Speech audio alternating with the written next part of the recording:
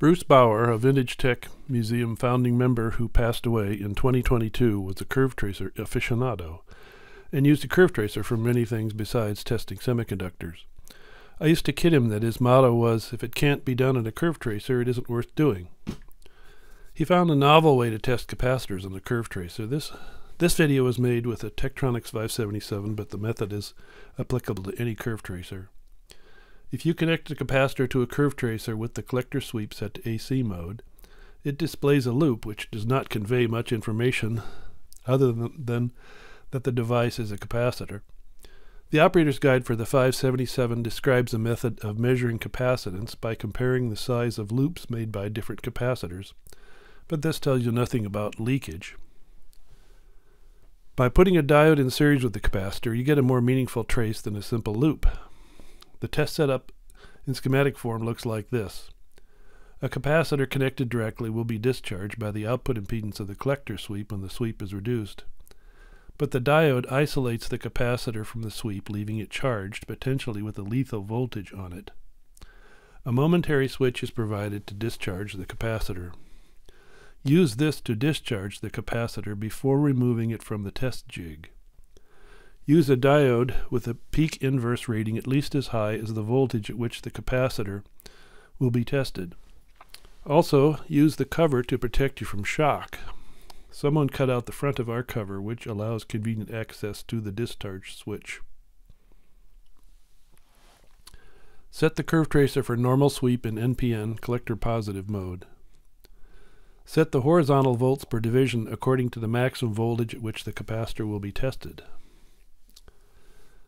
Set the maximum collector sweep range according to the maximum working voltage of the capacitor. Set the series collector resistor, if your curve tracer has such a setting, to any available value between 1 and 10,000 ohms. For a large value capacitor, you may need to reduce the series resistor later. Set the vertical current per division to 1 milliamp. The step generator is not used, so its setting does not matter. You may need to adjust the vertical sensitivity later. Connect the positive terminal of the capacitor to the cathode of the diode if a polarized capacitor such as an electrolytic is being tested, as shown in the schematic. For non-polarized capacitors, the direction of the capacitor does not matter. Here's a warning. Because there's no path for discharge current back into the curve tracer, the technique may leave the capacitor charged after testing, possibly to a lethal voltage. Therefore, use the momentary switch for a few seconds before removing the capacitor. As you advance the collector sweep, the vertical deflection represents the charging current into the capacitor, and the VI characteristic of the diode displaced by the current voltage on the capacitor.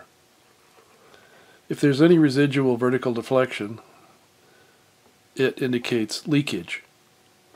And at this point you might increase or decrease the vertical current per division.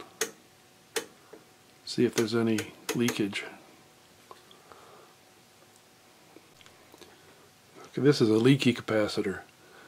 As you increase the collector sweep, of course, you see the vertical deflection, but the vertical part of the line doesn't go to zero, meaning there is leakage current.